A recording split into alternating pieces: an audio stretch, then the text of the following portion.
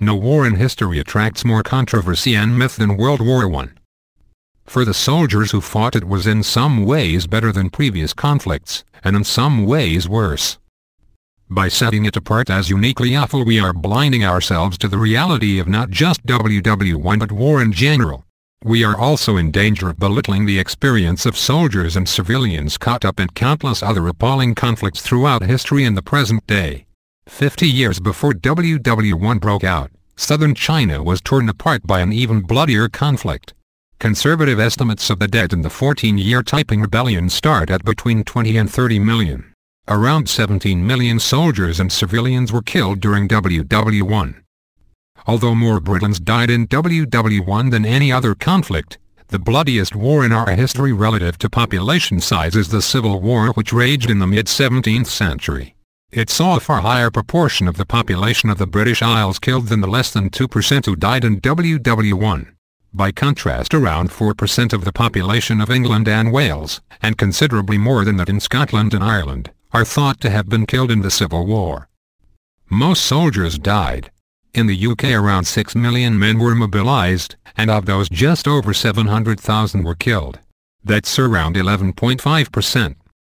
In fact, as a British soldier you were more likely to die during the Crimean War, 1853 to 1856, than in WW1.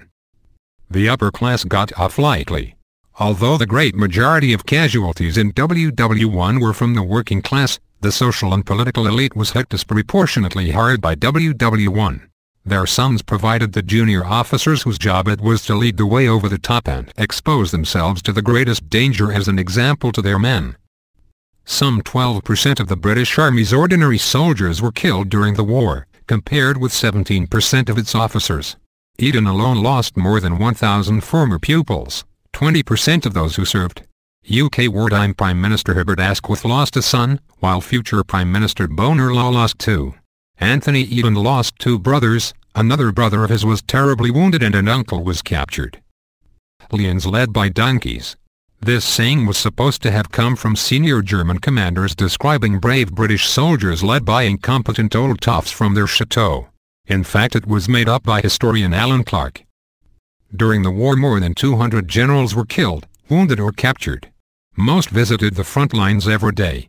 In battle they were considerably closer to the action than generals are today. Naturally, some generals were not up to the job, but others were brilliant, such as Arthur Currie, a middle-class Canadian failed insurance broker and property developer. Rarely in history have commanders had to adapt to a more radically different technological environment. British commanders had been trained to fight small colonial wars, now they were thrust into a massive industrial struggle unlike anything the British Army had ever seen. Despite this, within 3 years the British had effectively invented a method of warfare still recognizable today. By the summer of 1918 the British Army was probably at its best ever and it inflicted crushing defeats on the Germans. Gallipoli was fought by Australians and New Zealanders. Far more British soldiers fought on the Gallipoli Peninsula than Australians and New Zealanders put together. The UK lost 4 or 5 times as many men in the brutal campaign as her Imperial Anzac contingents. The French also lost more men than the Australians. The Aussies and Kiwis commemorate Gallipoli ardently, and understandably so, as their casualties do represent terrible losses both as a proportion of their forces committed and of their small populations. Tactics on the Western Front remained unchanged despite repeated failure. Never have tactics and technology changed so radically in 4 years of fighting. It was a time of extraordinary innovation. In 1914 generals on horseback galloped across battlefields as men in cloth caps charged the enemy without the necessary covering fire. Both sides were overwhelmingly armed with rifles. 4 years later, steel-helmeted combat teams dashed forward protected by a curtain of artillery shells. They were now armed with flamethrowers, portable machine guns and grenades fired from rifles. Above, planes, that in 1914 would have appeared unimaginably sophisticated, wheeled in the skies, some carrying experimental wireless radio sets, reporting real-time reconnaissance. Huge artillery pieces fired with pinpoint accuracy, using only aerial photos and maths they could score a hit on the first shot. Tanks had gone from the drawing board to the battlefield in just 2 years, also changing war forever. The Versailles Treaty was extremely harsh.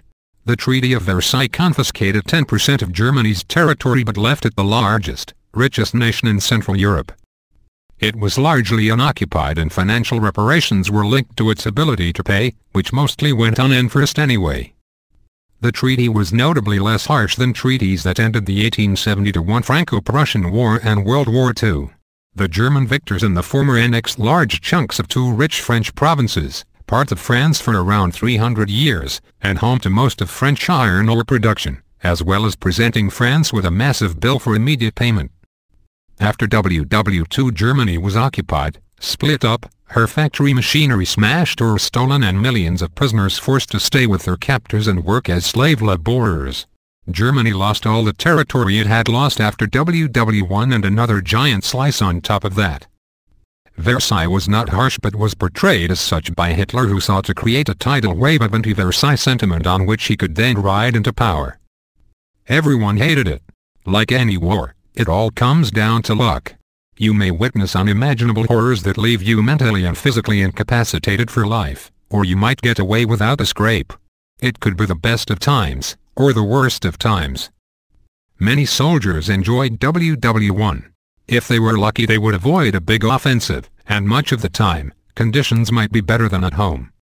For the British there was meat every day, a rare luxury back home, cigarettes, tea and rum, part of a daily diet of over 4,000 calories. Absentee rates due to sickness, an important barometer of a unit's morale, were remarkably, hardly above peacetime rates.